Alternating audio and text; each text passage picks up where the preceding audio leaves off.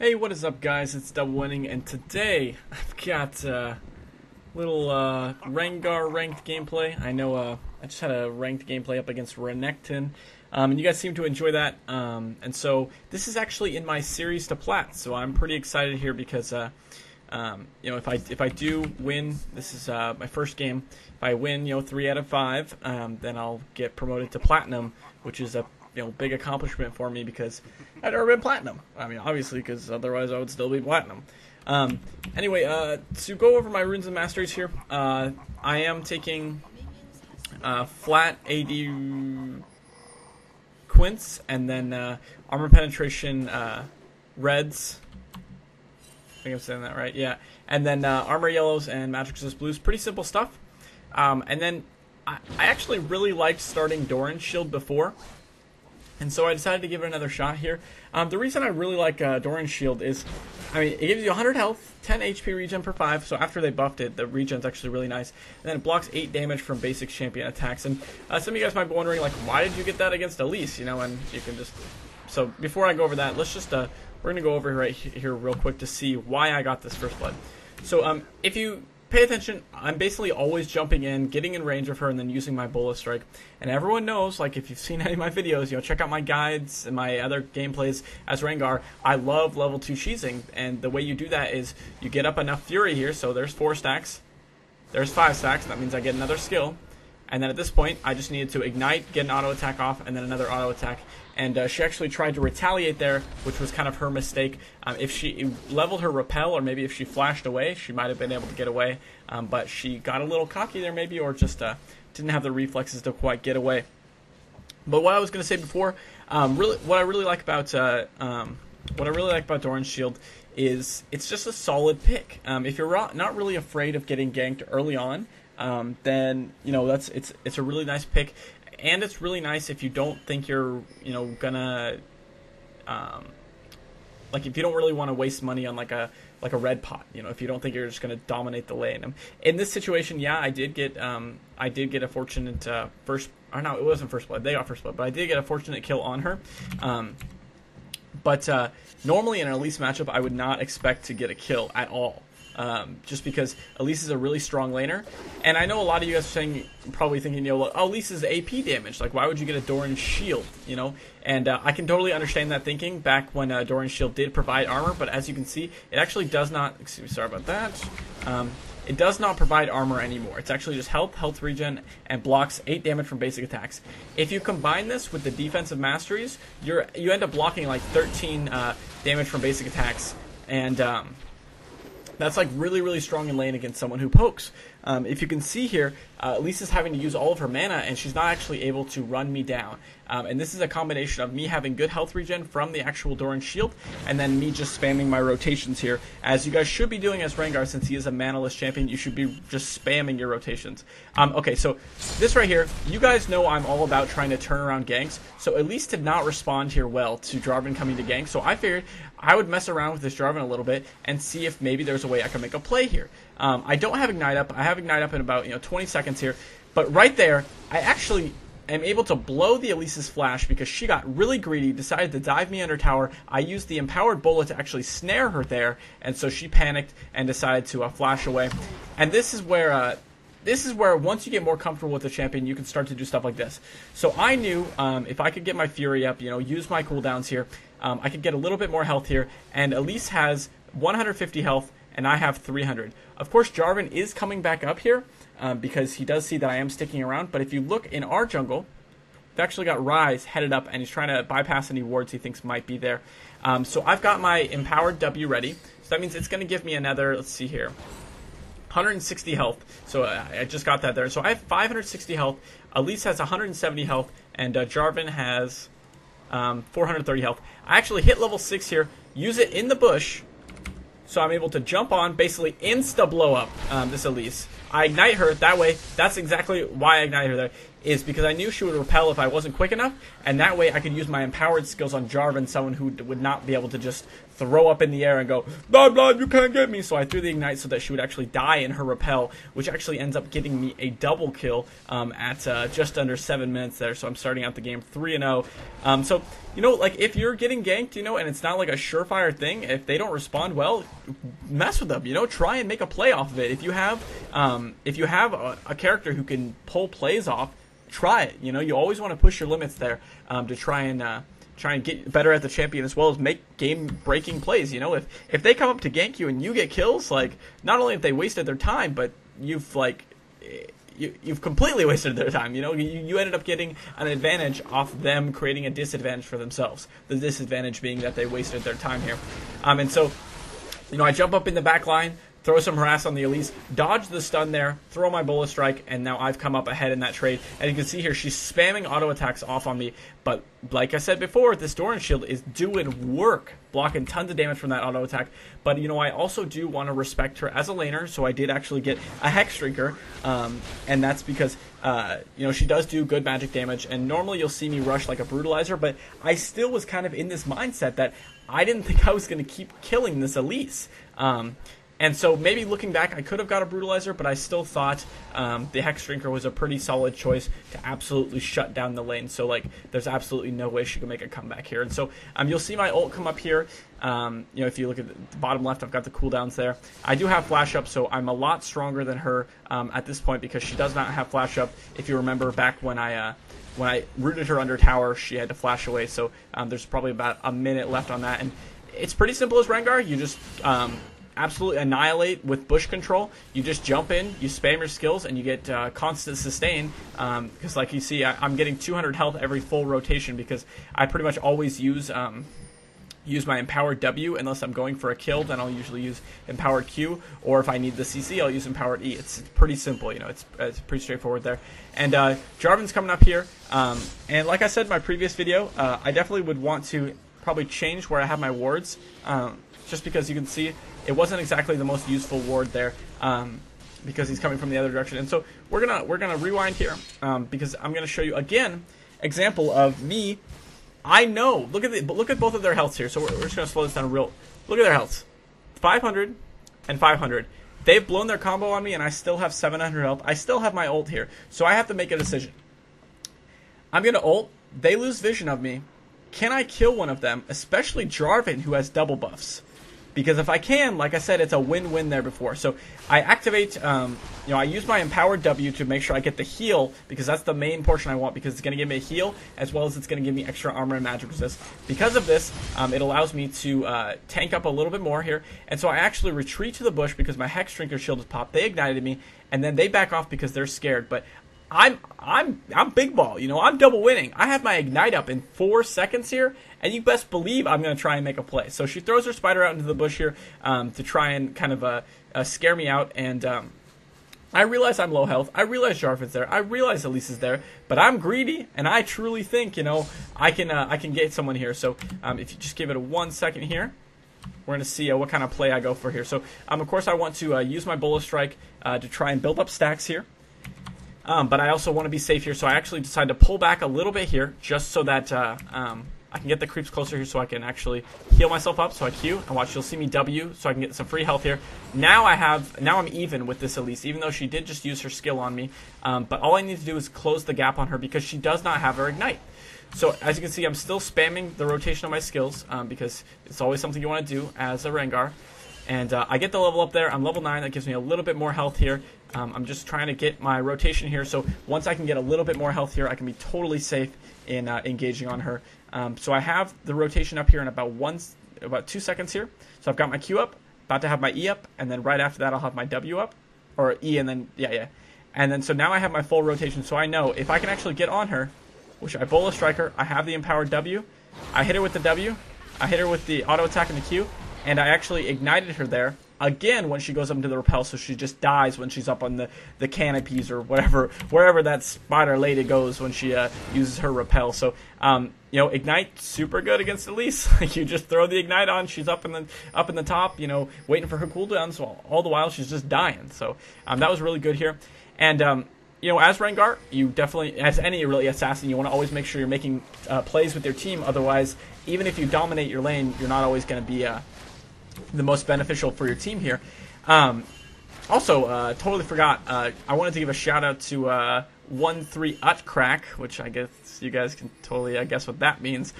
Butt crack. But yeah, as an assassin, you want to make sure that you're roaming once you've completely dominated your lane here, because if you look at the stats here, Zed is actually 3-0, so he's about as strong as me.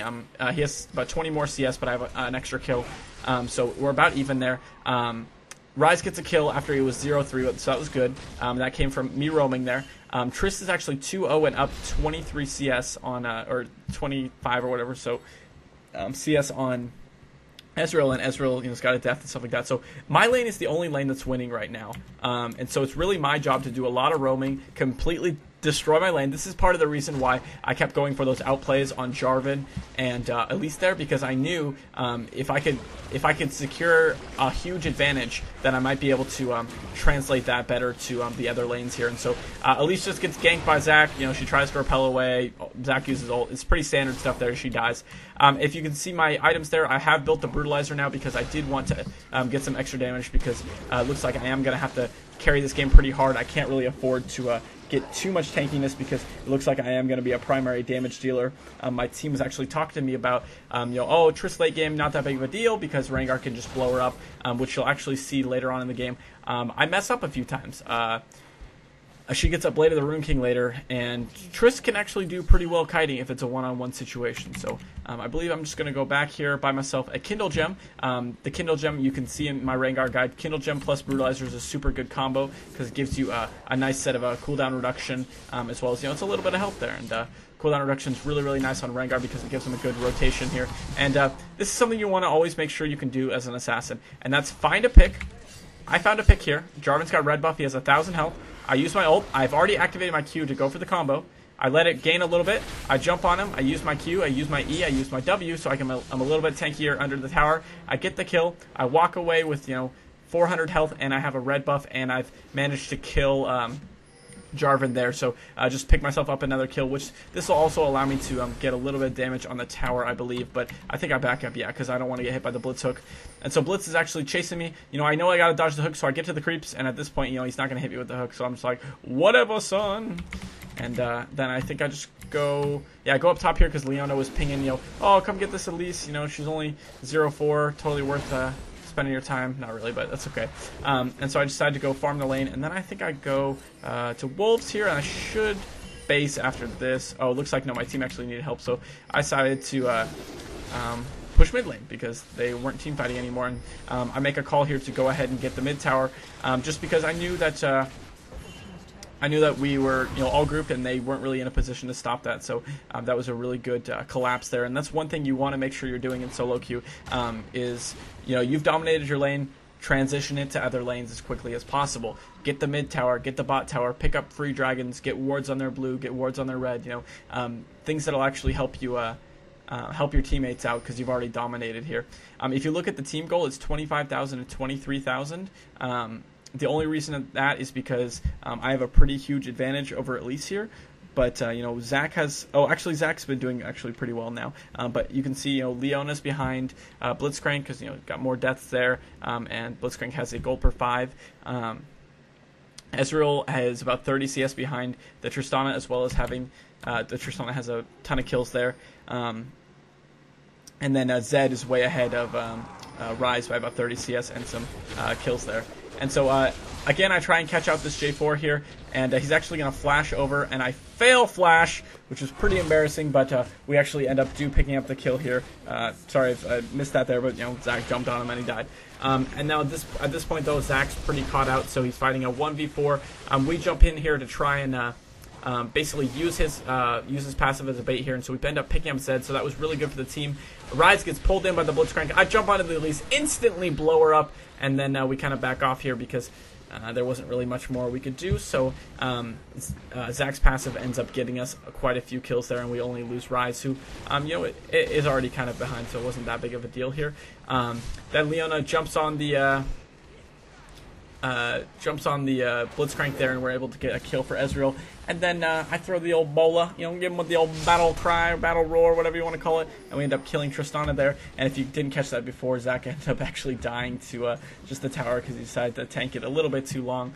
So that was kind of too bad because otherwise he had been doing really well. I can't believe, like, this just, I almost got away from that tower. If you look here, like, I started tanking tower here because I believe I hit Jarvan with a bola when he uses Cataclysm. Let's see here. Oh no, so it's just because the creeps died, and then I actually end up getting executed by the tower there, which is really you know, not that bad here because I actually find out here in a second that an execute doesn't reset your kill streak. I know, like, it won't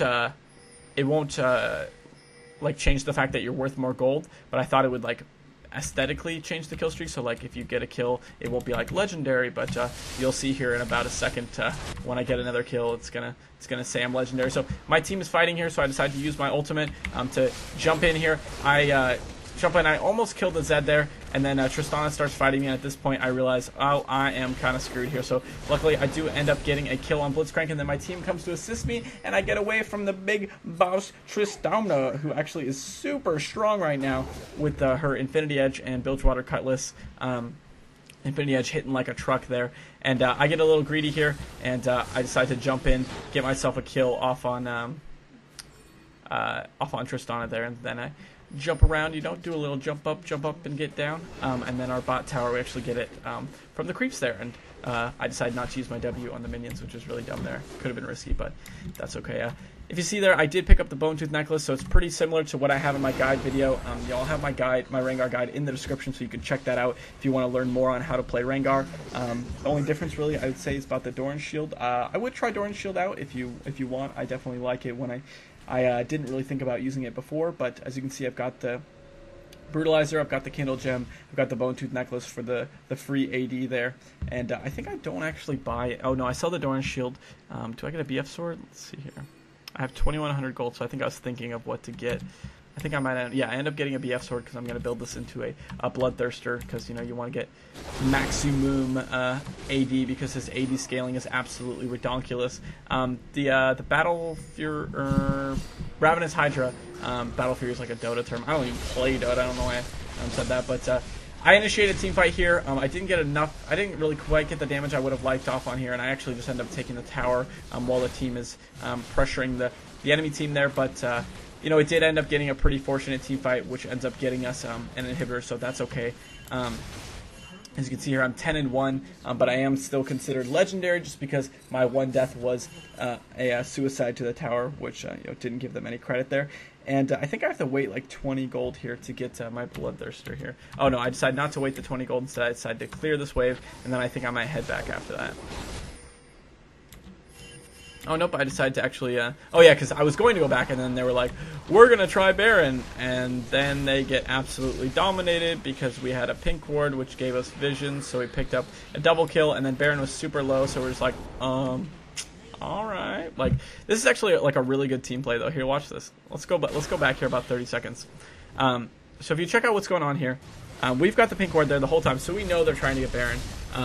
You know, Rise jumps in here, is trying to, you know, be a man, and then I jump in. Zach's already blown his passive, and I jump in. My AoE for my double W absolutely demolishes the team, and then I just kind of slash them apart at that point, and then Baron is just like, oh no, I'm weak, don't kill me, and we're like, Baron, you're dead, like, forever, I hate you. And so we end up getting a nice Baron there, and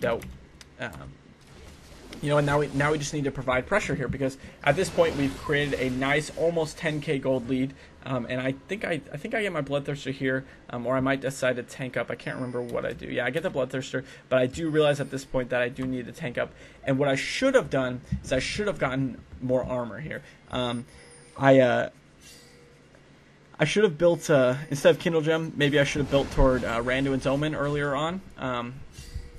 Because you'll see here in a little bit, this Tristana is actually going to dumpster me because I try and fight her without my ultimate, which is incredibly important to trying to get the kill on Tristana because I need to blow her up instantly. So like right here, I have to flash on her to close the gap, and it's still not enough because she gets me with a barrier bait there, even though if she didn't have barrier, I probably still would have died. But then she fails her jump and dies to Ezreal, so it didn't really matter all that much. But that was just a minor fail there. That was just me underestimating Tristana, but it was okay because my team was able to follow up here.